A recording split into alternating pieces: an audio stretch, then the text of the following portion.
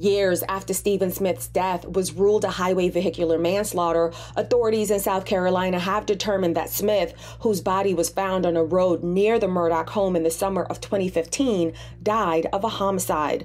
According to the law firm representing Smith's mother, the South Carolina Law Enforcement Division disclosed the information during a phone call. Attorney Eric Bland added in a statement, "We have a chance to right 8 years of wrongs, and we intend to do just that."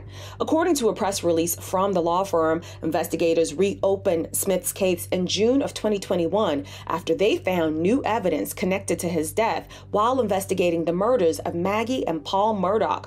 Alec Murdaugh was convicted of their murders earlier this month and was handed 2 life sentences.